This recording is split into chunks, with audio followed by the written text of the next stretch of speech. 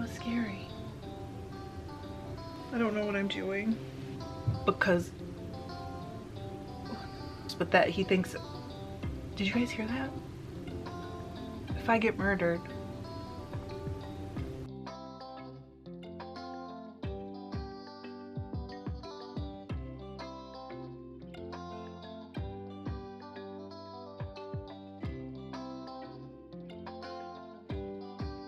Hi, welcome to Fiber Love Diary. I'm Trish if we haven't met, and if we have met, welcome back. How are you?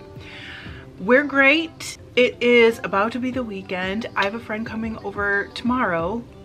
Yeah, tomorrow to play with a drum carder. It's right behind me.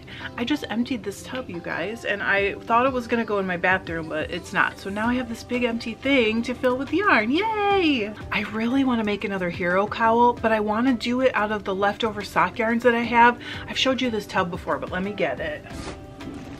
So this is a thing from Target. It's like supposed to be an end table. It has a little top that you can put on, but I use it, and then I also filled it with leftovers from socks.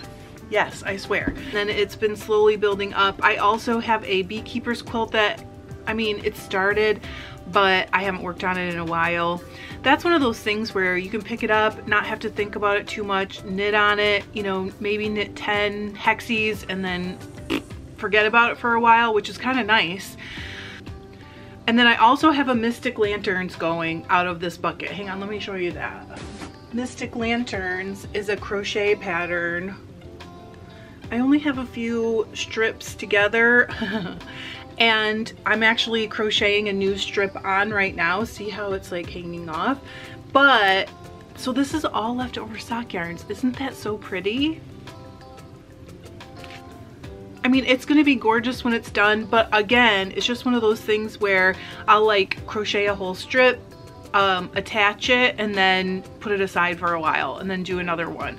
The mitered squares blanket was the same. I would just like knit maybe a whole row on or 2 rows on, and then put it away. It took me like 7 years or something to get it all the way done because I didn't work on it like flat out. And also, I kind of think of it as just not a real work in progress. That doesn't make sense, but that's how I think of it because it's supposed to be a super long-term project. It's supposed to get put away sometimes. Anyway, God, that was a long way of saying, oops, now I dropped it. That I thought I would go through this, see if I could put together maybe 1 or 2 like colorways. I don't know. Part of me says like just pull things out at random and make a Hero Cowl out of them and see how it looks, because part of me thinks that that would be like so cool and beautiful, but then part of me is like, no, you should separate those colors into like, you know, a purple green blue section, an earthy autumnal color section, and then like a pink orange red section. So I'm not exactly sure what's gonna happen, but I'm gonna dump this out on my table and we're gonna start sorting through. And I think what I will do is like sort through and do sort it, and then I'll decide, am I actually going to separate it, like do 3 different cowls, because this thing is getting so full.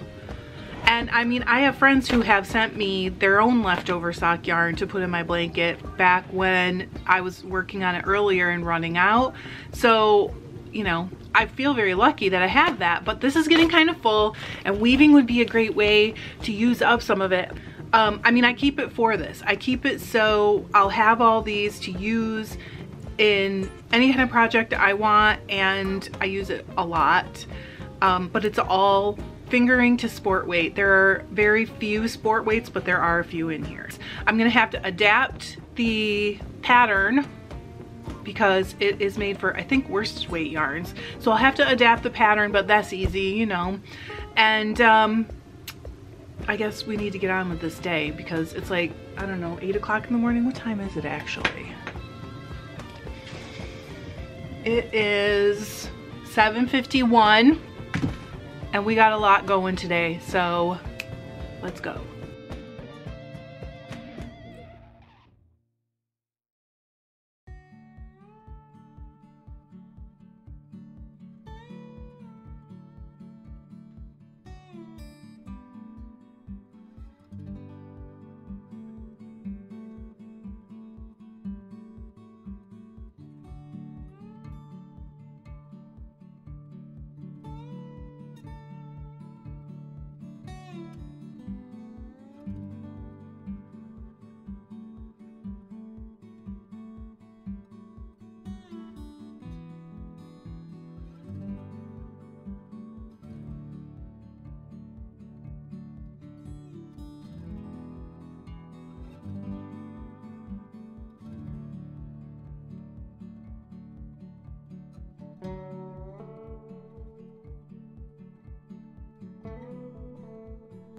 All right, so here is the table. It's done. And I've made some choices and some decisions. What I'm gonna do is I need 4 ounces for what I've decided to do. I need 4 ounces of one of these sets, and then I need 4 ounces of a more neutral color.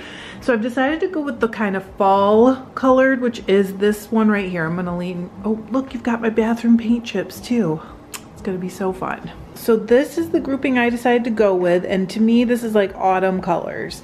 I needed a lighter neutral to go with, so I pulled out, this is from my sock stash. It is a Malabrigo color called Gingy. Where is that? Yeah.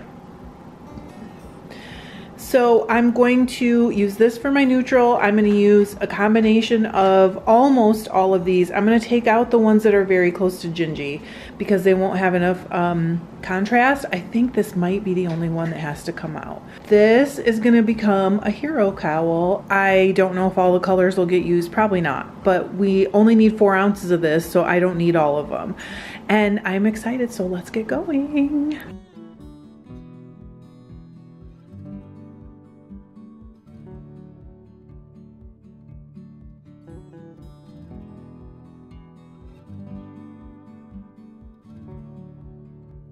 I need 7.5 feet, so I measure from the back of the warping bar to the loom. I'm at 7.5 feet, so I'm gonna go get my weights. I thought I'd quick show you guys this because it happens to everybody and everyone is like, oh man. I almost warped this backwards. The base and everything is in the right place. It's the correct orientation, but when I actually set my loom onto the base, I did it backwards.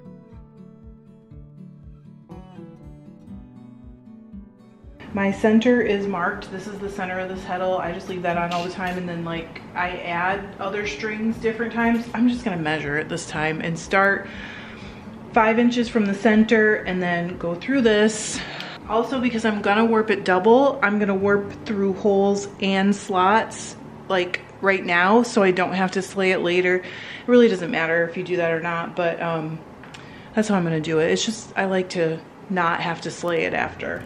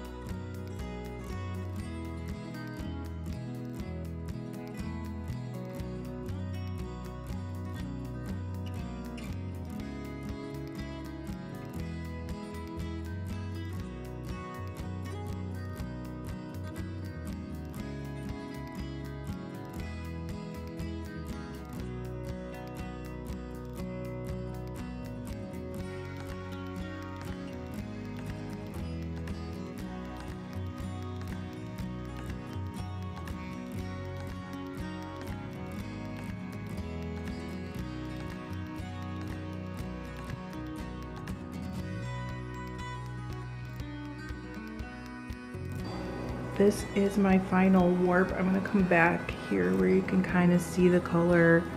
I don't know, maybe a little bit better. Can you even? We just gotta get it wound up. Pretty easy. That took like 30 minutes. Can't complain about that. Sometimes when I can, I just trap the Mylar in the warping bar. Top down, that'll hold it all in.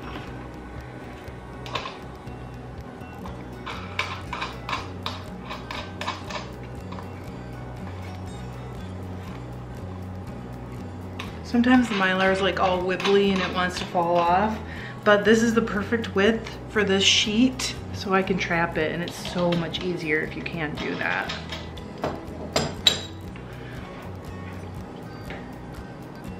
Ah, such an awkward angle. There. And then you can leave in the dowels if you want to. It's just really up to you, really.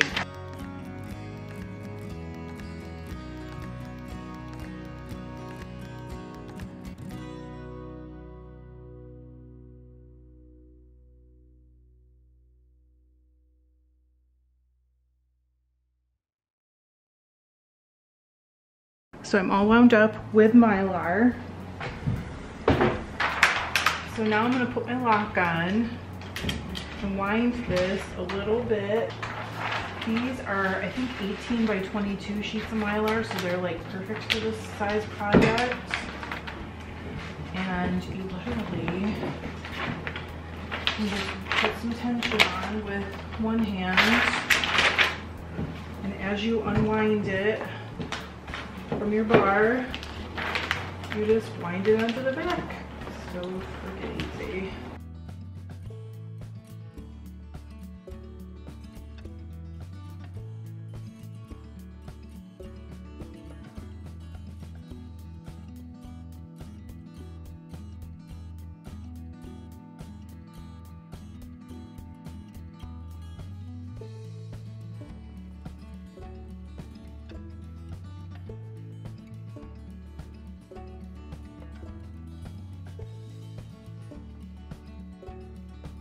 We're all the way to the end, you can see, because I'm at the tricked sheet. So, just gonna undo these a little. You do not have to go all the way.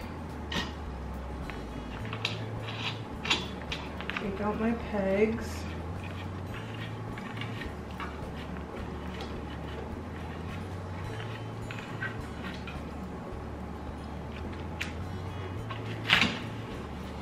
There. So all I need to do now is really tie to the front beam, and then I'm ready to weave. I don't know why I don't make more of these, because the warp was so easy the first time, and this time was really easy too. Like, why did I not do more of them? They're so pretty.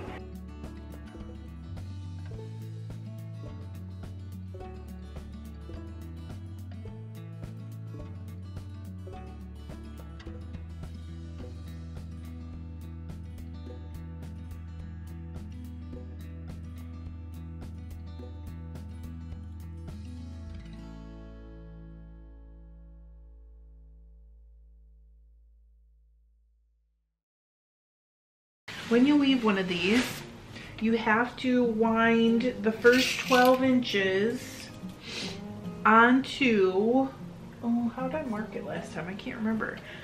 Onto your cloth beam. I'm gonna put the teeny tiniest little mark on here just so, let's see, we're gonna start from here. I just wanna make sure I have 12 inches at least. So we're gonna go 3 inches to the back of this, and I'm gonna put a teeny mark, super small.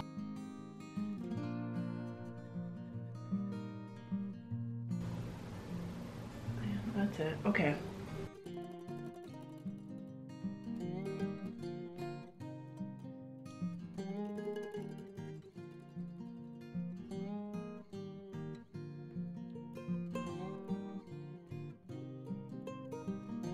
Also, when I do the end part, it's going to, like, I want to start with a colored stripe.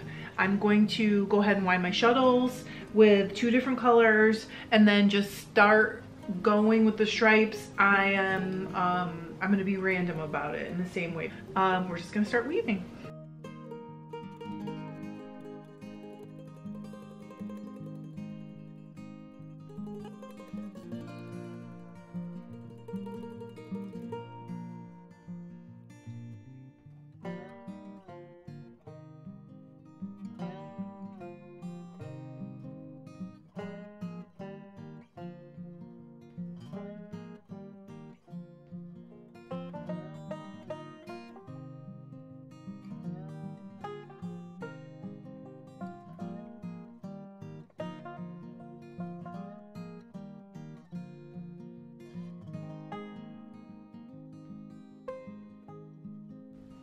Okay, Let's move. So I need to do one more color stripe, and then we're going to do the magic of the Hero Cowl. I've done it before. It's been a while, and the last time I actually messed it up, and it was hilarious.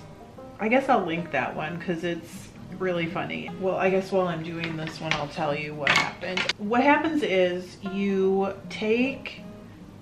cut the material from the front, and then you bring it, like, you wind this part back on, just the cloth, but you leave the front of this loose. I'll show you actually how to do it, but then you take it and you turn it and you weave it into this part, okay?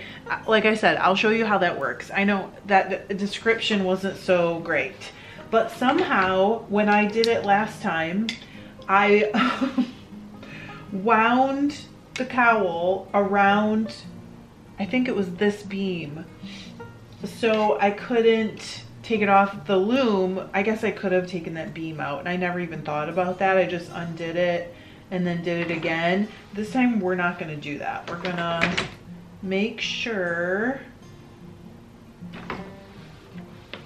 that I'm not wound around a beam. It was really funny. I don't know if anyone else has ever even done that before. Maybe I made a new mistake. I'm so inventive when it comes to messing up. I'm a little nervous too, I'll just tell you guys the truth. Because this is all sock yarn, I'm like a little bit nervous that when I wash it, and then trim the ends are gonna wanna pop out because it's super washed, so it won't wanna felt. 5, 6, 7, 8, nope, that's 8. Okay, perfect. So that is my whole stripe. Down. Pull my ends in. Because you can see my ends are all over the place, which is not a big deal, actually. Okay, so here's what you do. I might have to look at my instructions again because for some reason the next part is kind of confusing for my brains. Oh my gosh, so look how cool this looks. I love this, I'm obsessed. Okay, so now what you do is cut this off the front. I want to cut it kind of straight, so I'm going to hold it back here and then cut it right across.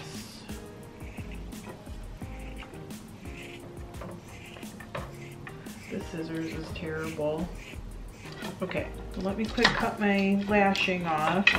All right, so don't get the impression that these break a lot because the entire time I've had this loom, I think this is the 4th time I've broken one.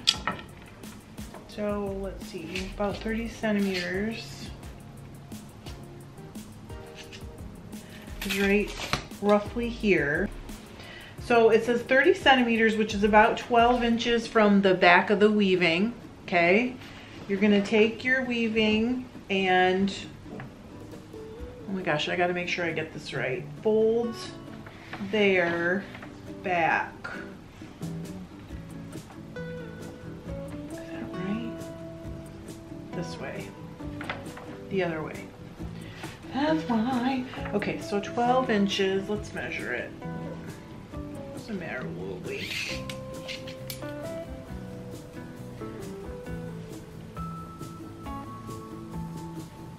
Alright, so 12 inches is just about the end of the stripe, and you fold it under like this.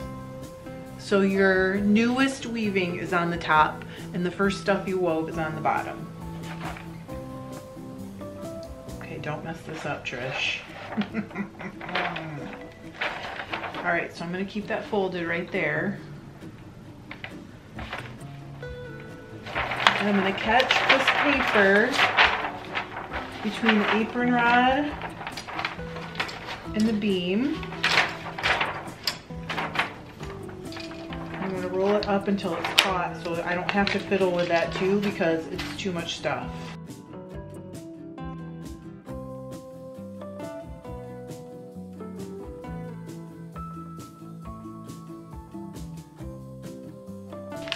Then I'm gonna go back and grab that folds and go over the beam. And I need to catch this whole chunk of material, the whole chunk. That's the technical weaving term.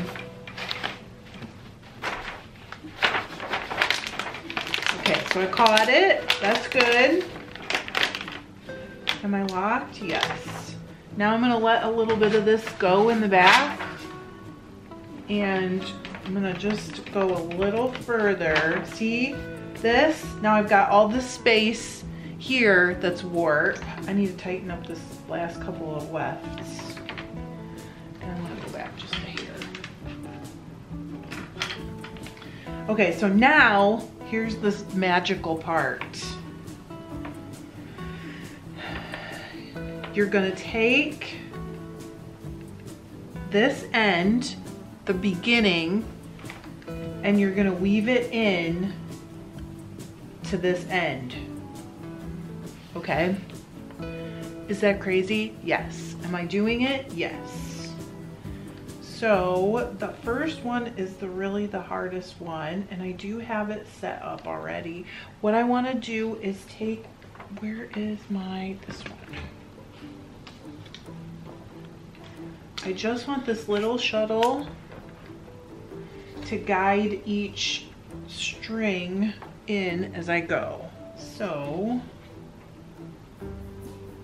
I guess I never know what to do with this part while you're doing it, but it's okay.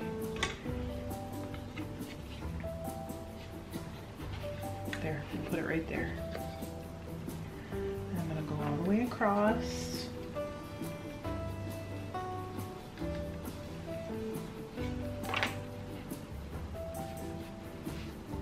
Okay, and then feed it in.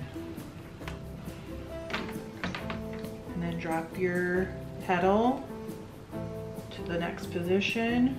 Grab the next strand.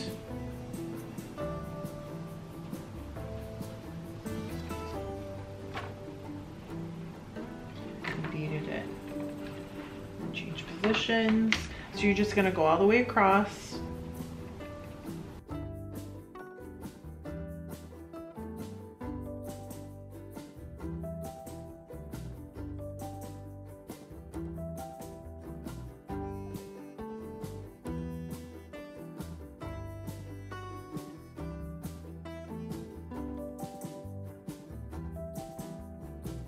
Oh, it's the next morning. Look, I'm still in pajamas. So I wanted to show you guys this because this is not actually part of the directions. If you were gonna cut fringe, if you're gonna tie fringe on this, which is kind of part of the design. I mean, I guess you could still do it without fringe. I don't know how. I guess you could weave the ends in. I don't know. You could still do it, but a lot of people are twisting the fringe. I decided to go ahead and tie the fringe on the pieces that I had to weave in while it's on here, and I'm going to show you why. Because it wants to spread at the end, of course, because there's like no selvage edge holding it in. So I'm just tying this while this is still on the loom. I'll have up at the other edge of it, because you wear it with this right here, this square of material right in front of your neck. So I'm gonna tie all the fringe, see how far it spread while this is on here, but I'll have a lot of extra to keep it from spreading that way up here, so I'm not worried about that. I'll do this at my kitchen table, but I'm gonna knot this fringe while it's still on the loom.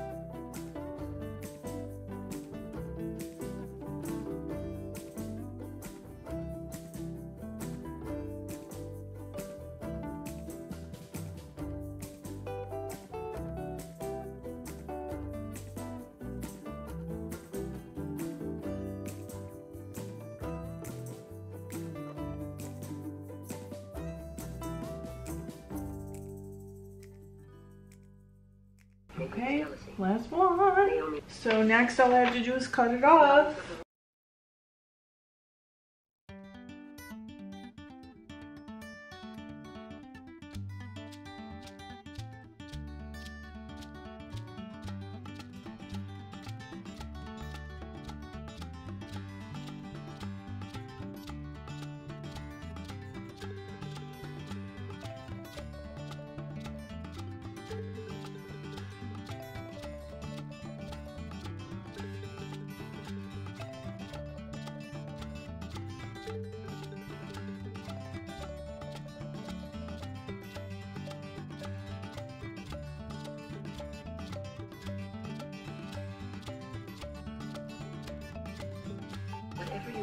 Isn't that so cool? I don't know why. I never get tired of doing this. And it always, I mean, it's not a new thing. You know what I mean? So I need to go set this up on my kitchen table and knot the rest of this fringe. And now I'm gonna knot the other side of the fringe. And I always find this kind of hard to do because you're trying to put tension against the fabric. So I thought I would try and capture it with the warping bar to knot the fringe. I wanna make sure it's hanging all the way off. Let's see if this works. I feel like it might. Because that bevel in there should hold it really securely if I just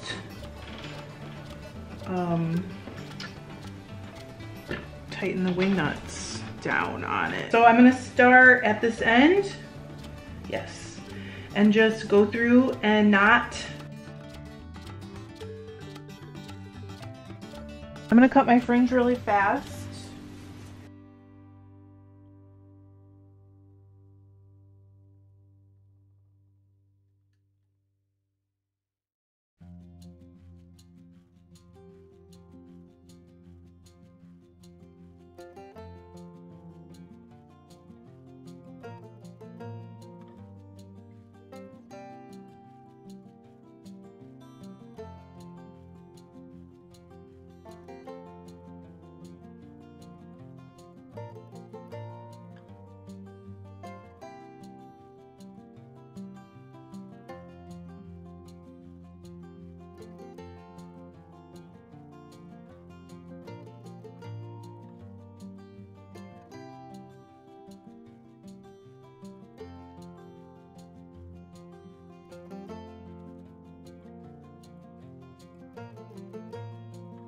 Okay, the background is super weird, but look how cute this is. I'm sorry about the striped shirt. Probably not its best foot forward.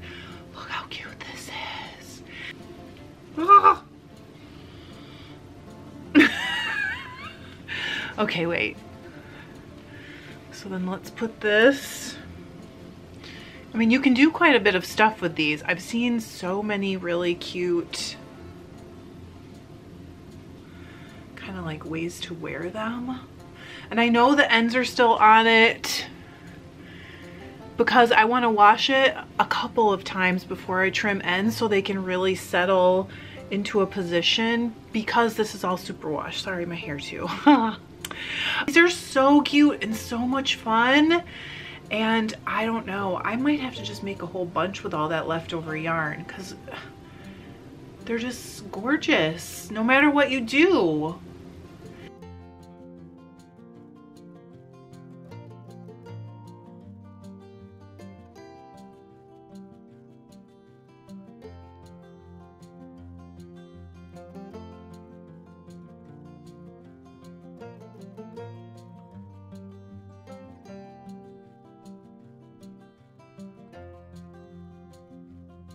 I guess you could tuck it. Let's see how that looks. Kind of partially tucked. So cute. So I guess I'm gonna put this in the shop though, because you can see that the beige is not great on me. That's okay though, because I have plenty more yarn, and you know me, I'm gonna be weaving more. Love it. I love this. I'll see you Sunday. Thanks, I love you. Bye.